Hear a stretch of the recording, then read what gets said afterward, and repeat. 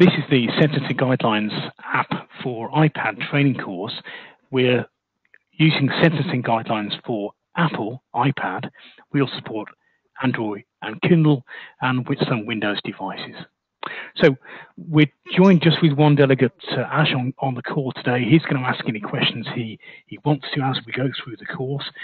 Just as something comes up, he can pop in and ask a question without any problem. So we're looking at my iPad, which I'm just putting onto screen. I'm just going to bring that full screen so you can see exactly what I'm looking at. Okay, so first thing when you start the application, you see what's new. We just give you a list of what's happening with the application, what the latest features or bug fixes are. There's a link there to sign up for our email newsletter and some additional information about subscriptions from June 2013. And there's some videos and tutorial resources as well. So all useful stuff. Displayed at the bottom on the right of the tablet, we've got your device information and app version. Just useful in case we need to check what version you're using. Okay, we have on the left-hand side the list of indexes within the application. And we're just going to run through those in order, really from the top to the bottom. We've got a list of the offences, and these are the same as you have inside your Magistrates Court Sentencing Guidelines folder. You've got an index by group, grouped index, an index by A to Z, and we've added onto that an index by page number, and also an index by Act of Parliament. So we're all familiar with HMCTS, or the people preparing the court list, coming up with really devious and obtuse descriptions of the offence before us. You can always track it down by the actual Act of Parliament under which that prosecution is brought. So that's a list of basically those Acts of Parliament, just useful to have. Just jumping back to A to Z, we do have on the right-hand side what's called a sort of Rolodex, which means you can jump down to the first letter of the offence, all the way down to zebra pelican crossings, or back to A for ABH. And you notice we have a coloured spine. If I go to group, go to the first M, which is Magistrates Court, then go into motoring, you can see the pink section, which is how motoring is coloured, is obvious within that section. Perhaps a little bit subliminal, but it just helps you recognise you're on the correct offence for that particular description. Okay.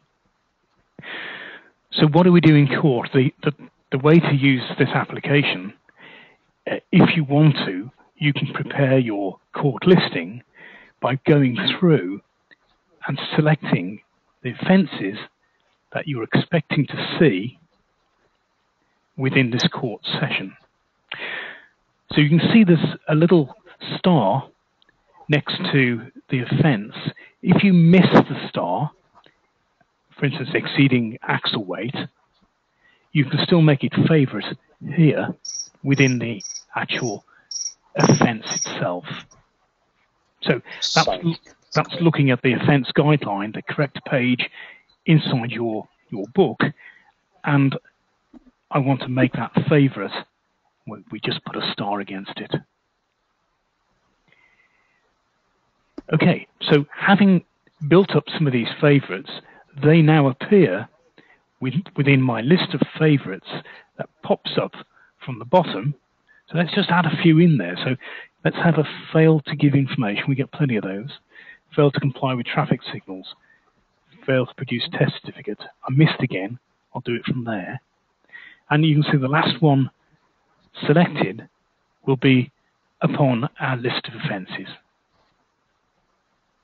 Okay, so I could actually build up the definitive, typical motoring favourites for the type of court I normally see.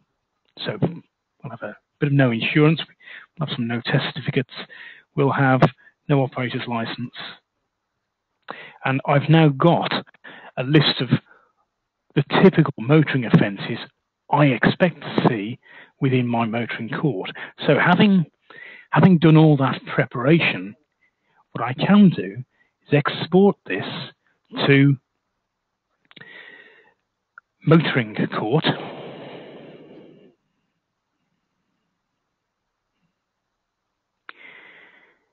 And I've now created a set of favorites that I can reuse and re-import at any point in the future. So, for example, if I'm called into a different court, I could clear all my favorites. I could go back to, we'll have a bit of ABH, we'll have a bit of a fray. It's a Friday night punch-up, assault by beating. So I've got a completely different set of favorites, a couple of breaches. And I can clear those and re-import my set of motoring favorites. So I'm back into that lovely motoring court with that set of new offences. So that's how we use favorites to help you prep for court and also make it a little bit easier the next time you're doing a similar type of court with similar offences. Okay, any questions, Ash, at that point? Is that fairly straightforward? No, I'm with you up to now. Okay, good. Okay, we have other indexes inside the application. So this is the enhanced index of explanatory materials within your bench guide. And you could, for instance, make favorites here for maximum fines, multiple offences, payment, anything you need to pull out and reference. Sorry, tell me how you got back. Sorry, how did you get to the indexing? The enhanced indexing? So explanatory material, I just clicked the link on the left-hand side. So I've got offences, then the next one down, explanatory material. Yes, okay. Okay, and the same follows. Having made these favours, you can see they now appear on the explanatory material. Okay, and the same is true for additional guidelines. So if you were looking at knife crime and drug offences, that would appear again within additional guidelines. So each of these tabs is a discrete collection of favorites across the application. So court bench books, if it's adult, family, youth, crown or companion, you can take a favorite from here. If you're looking at particular program requirements, those will appear within your bench books as favorites. You can also, just because we know this is adult, they have appeared under the adult section. If I add a family favorite, that would appear under the family, and so on and so forth. So it just separates them out into their particular sections. Pronouncement cards. These are all the different cards we have: adult, Welsh adult, family, youth, and Welsh youth. I presume, Ash, you're not doing Welsh courts these days. No. Okay. I am reliably informed they do still run courts in North Wales using in Welsh with the Welsh benches. So it does depend on the defendant, I guess. So we'll stick with the adults for now. And if you make any favourites here, you can construct a disqualification, a discharge, or maybe a custodial sentence. You can construct these pronouncements in the order you want them. Yes. So within pronouncements, you can then edit these and move them into the order in which you intend to announce a pronouncement. So you'd probably do custodial first, disqualification. You wouldn't do a discharge, that's perhaps something else. But you get the idea. You can structure those using pronouncements. Yeah, just showing the structure rather than judicially. There was one question about these pronouncement cards. I think it's 39A or something like that, the mode of trial. I don't think that exists in it, and it does exist in our actual books. We can only supply the official PDFs. Now, what I think's happened is they've withdrawn the mode of trial from the pronouncement cards. However, you can visit, just cover this, you can actually go to our support website, which is through the Apple support, and we've got a link for files and resources, and there is a plea before venue PDF file, which you can download for your iPad. Right. Okay. So yes, that's what I was looking for. So we'll cover that in some more detail, but you can add additional stuff into the device as you find it. Okay. Okay. CPS legal guidance is really for the legal advisors. They're also using the application, so we've included this for them to keep them happy on my bench. And a tip for them, if that index is particularly broad, it's got lots of data in the description. If we rotate that to landscape and go back to the index, you can see you've got a lot more data contained in that. So that's a tip for legal advisors using the CPS legal guidance. Yes. Let's cover my documents. So all the letters that you get from your justice's clerk, you can add in to my documents. So, little snippets that you pick up as you're going along, you can add them into the application here. I'll just show you how to do that. We're going to go, I'm just going to hide that for a second. We're going to go into iTunes. Now, this is the new iTunes 11. It takes a little bit of getting used to, so it is a little bit different. Click on the iPad that you're connected to. Click on the Apps button, and there's. Can you get through your normal iPad? Can you get into iTunes, or does it have to be done on your computer? Laptop? It has to be done through your computer or laptop. Yeah. Right. Okay. There's no other way of getting them in to into file sharing. So we get into apps, and we then scroll down, and we find sentencing guidelines. There's that motoring court favorites. I can copy that to my desktop for the next time that I'm in motoring court. I can also do a save to, I can put it into my documents or something and save there. So to add documents, I'm going to click the add button. I'm going to go to my assets for sentencing guidelines, and I'm simply going to select all the files that I'd like to add. Oh, there's an old motoring one that I did some other time. So I can open those. Those get copied to the file sharing part of that application. So that's all 20 copied. I'll now go back to my iPad. And I can just do a refresh, that top button, and you can see all those documents I've added in to my favorites, into my documents. Okay. So you can also make iTunes, though. Yeah, you can also make these favorites. So I use this one called Program from my probation trust, which is a handy list of the programs they actually perform in Warwickshire Trust, probation trust, and also what's quite nice is the success rate of those particular courses. Okay. We just for fun, I also just jump into the courts, give you a look at Leamington Spa Magistrates Court, just cover history.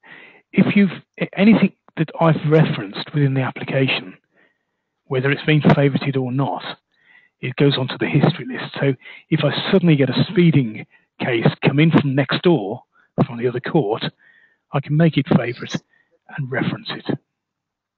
Right, yes.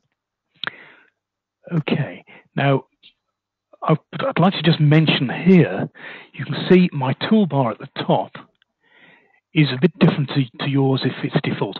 I've configured this to automatically disappear whenever I start to use the PDF and to reappear when I tap on the top or bottom of the screen. So this is part of the settings or preferences you can change in the application. I'm just going to spend a few minutes, first of all, finishing off the other tools and utilities, and we'll come back to look at customization in a second. So first button on the bottom left, we've got a fines link. This is just a reprint of an updated guideline fines page from the back of your pronouncements book with the 110 and the 400 relevant weekly income highlighted within that chart. And it's just useful to have because you now understand these are guidelines. Your fine can be between 25% of weekly to 75 for a band A. So it's just helping you understand those fine bands. Calculators. Yep, it's come on. Wonderful. Okay, and you can see your VF victim surcharge is selected at 10%. And as we've mentioned, victim surcharge, as you go through these, you can see underneath we've got the description of for whom this discharge fee is applicable. So £15 is obviously prior to October the 1st, and also that's correct, yes. YRO, referral order, conditional discharge, etc. So you can just run through those, you can see for whom they apply to. Okay. Okay, let's do some fines. These are hypothetical cases, so they may not make judicial sense, but they'll get the point across. £400 is our default relevant weekly income. So if you're doing a motoring court with non-attenders, these are not guilty pleas entered automatically. You'd select 400, you'd select not guilty, so there's no discount for an early guilty plea. Yep. And if it's a mobile phone, and it's an offence after the 1st of October, it's therefore between £20 and £120, that's the fine for a band A mobile phone. Okay, speeding 44 in a 30 would be a band B, and you can see that's 100% of salary.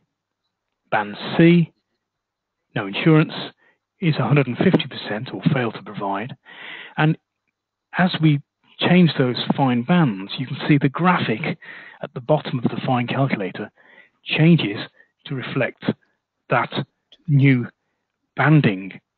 And that obviously matches up with what you have on your guideline fines, which is that first button. Yeah. Okay, so just to prove all this does work, you can see the VS changes automatically. The fine changes automatically if you select the 110 for a band A fine, 55 quid plus £20 costs. And if we had a weekly salary of £1,521, it'll work it out for you as being, for that particular offence, that's a pretty high income for a week. That's therefore a much higher fine. If it was a monthly, it would be a different figure, or even an annual salary. So let's put £34,000 as an annual salary, and it works it all out again for you. Okay, let's just touch on for a second. Remember that these are guidelines, and the guideline A band fine is between 25% and 75%. To me, that suggests a 35 miles an hour in a 30, we could mitigate that fine, whereas 45 in a 30 outside of school would be a band B fine, and we might aggravate that as well. So you can use this slider to adjust that fine. Yes. Okay, in increments of 5%, yeah. Yeah. Okay. So this is keeping you within the guidelines, but allowing you as a bench to apply some judicial mitigation or aggravation for that type of offence. Every offence is different. This allows you to reflect that. So quick double check. This is an offence after the 1st of October. 10% of £720 is £72. It's between 20 and 120, and that's total up for that offence. Oh, we need some costs. We'll have £85 costs. That's £877. Do you have that money on you today? Can you pay? We'll make a collection order and so on. Okay. So that's a single fine. This also supports multiple fines. So if you're dealing with a number of speeding offences on the same day, they would typically be one offence with no separate penalty. If they're on different dates, you could have multiple fines. Clicking the add fine for speeding, followed by a mobile phone, followed by a seatbelt, would allow you to total 3 or more fines to provide a menu of fines for one offender. You know, these things, are you coming out from the top of your head, followed by a mobile phone, followed by speeding. You've got them in your head. It isn't anywhere here, is it? Yeah, I'm just making it up as I go along. Yes, they're just right. Yes, okay. Right. I thought it might be written somewhere. I can't see it. No, it's only because they keep putting me into motoring, and I can't escape. So therefore, you just pick up these things as you go along, don't you? So mobile phones, an A-band fine, low speeding is a band A, then it goes to band B. So let's cover speeding. By the way, I can hit reset to get it all back to the same. There will be a data update for level 5 fines, which are still 5,000 maximum. They will become unlimited at some point. Let's just touch on speeding. So if you have 35 in a 30, 35 miles an hour, band A fine, your national guideline. And what we've done is we've spread those points between the band. So your national band says 4 points to 6 points.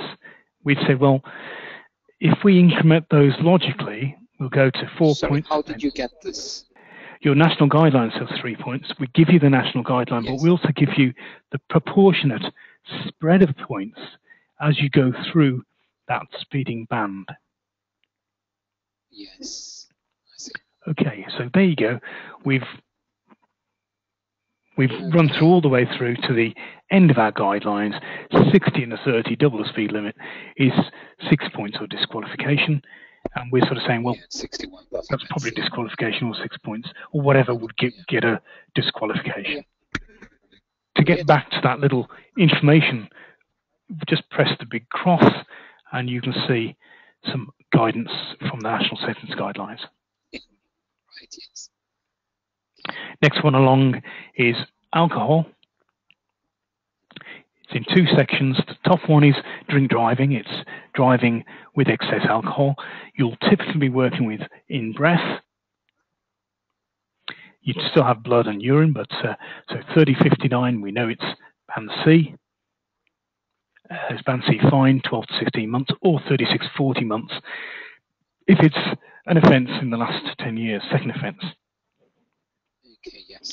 And we give you a link here to get back to the actual page for the excess alcohol. I found that out accidentally just a few moments ago. Okay, good. Okay. So the grid at the bottom is the excess alcohol in charge.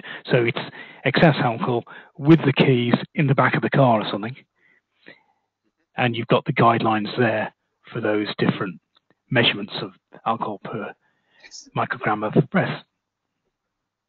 And again, a link takes you to the excess alcohol.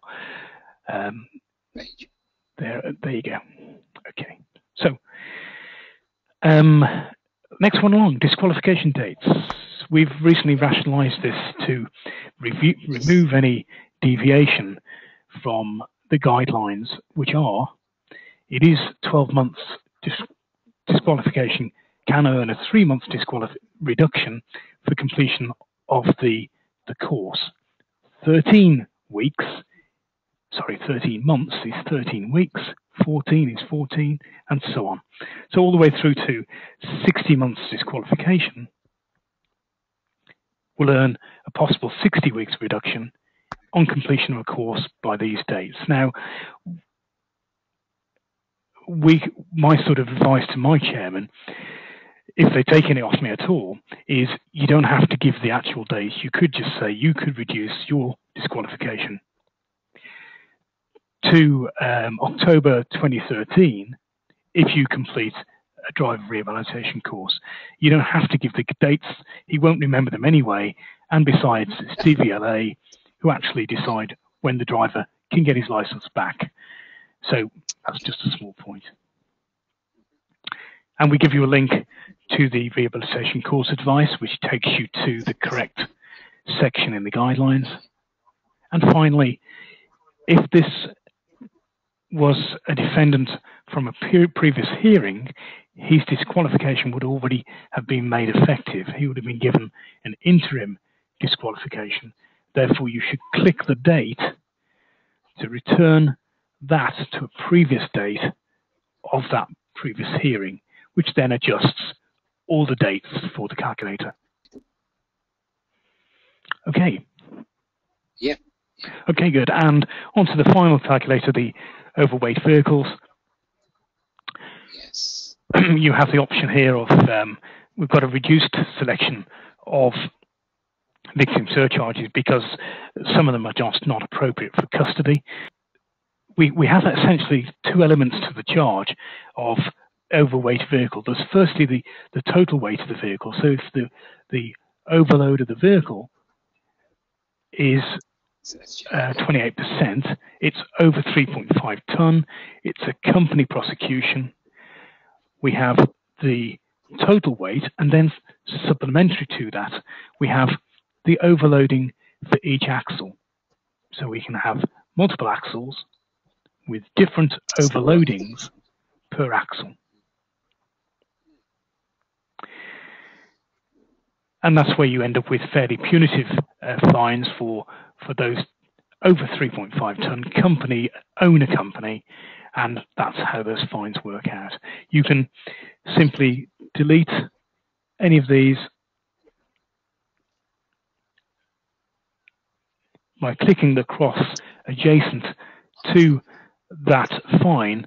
If you've got your figures wrong, it was a 3.5, you could do total weight,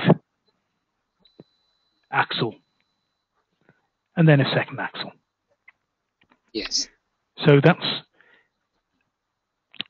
that's nearly finished. We just need to add on to there the costs. So we've got a buttons here for £85 costs. If we do go back to settings, I'm going to close the application again, close sentencing guidelines, go into settings, go into sentence guidelines, and I can adjust these elements of income if the Sentencing Council does change this to assumed weekly income of 110 or 120 on benefits, or we know that our CPS is going to charge a different rate for prosecution. All those changes become effective when I then restart the sentencing guidelines application. So there you see calculator with new figures for assumed weekly income, a new fine for CPS prosecutions, and so on and so forth. So that's how you can customize the calculators for how you work in court. Okay, that's a quick run through the sentencing guidelines for iPad.